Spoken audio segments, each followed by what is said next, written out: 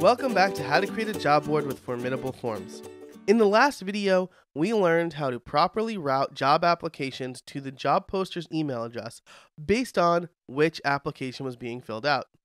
In this video, we're going to make it so that job posters can view and privately comment on job applicants. We're going to create a new form called Comments. So we'll enter that title here, and this is going to be a relatively simple form. We're going to add the rich text field.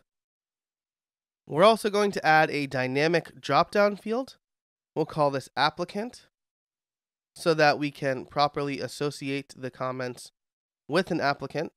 We'll load the form entries from job application, and we will associate it with email. Email is the most unique field in this regard. We'll hide the label, and we'll make this visible only to administrators. Once again, we don't need the job posters to see this. They know, based on the view that we're going to create, who they're commenting on. We'll add that familiar shortcode getParam equals entry.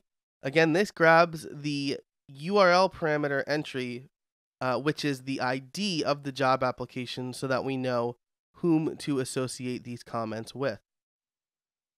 So we'll create this form.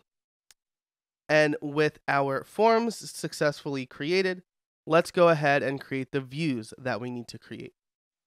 And on views, we're going to create one simple view for the comments. So we'll call this applicant comments.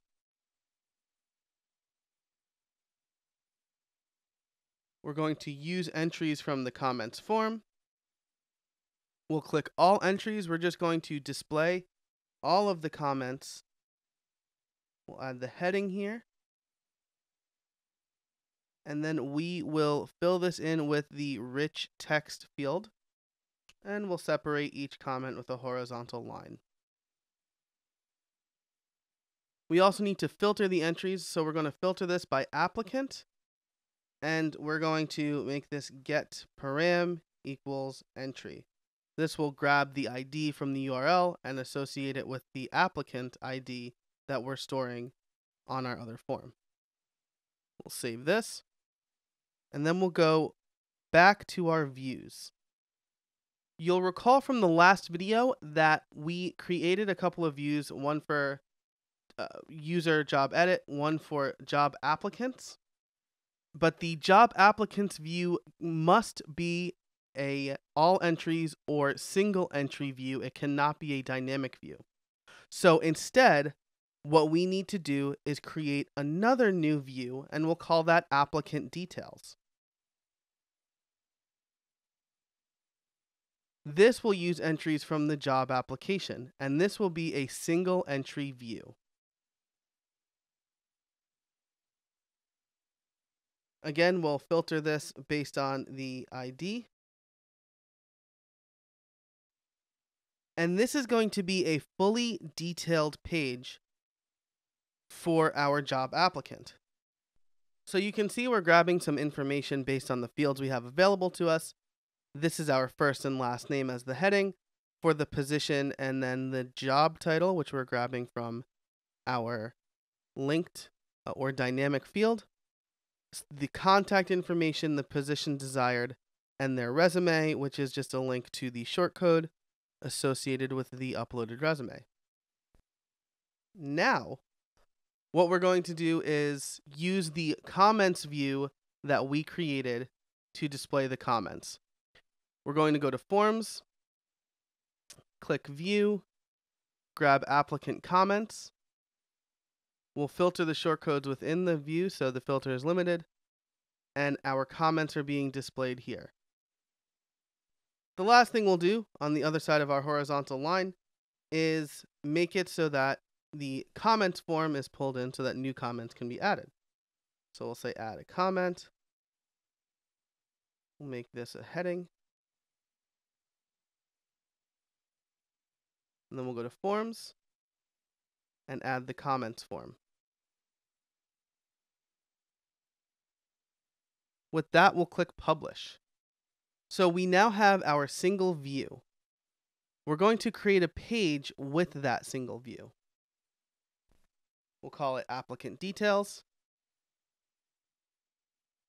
And we'll pull in the view that we just created.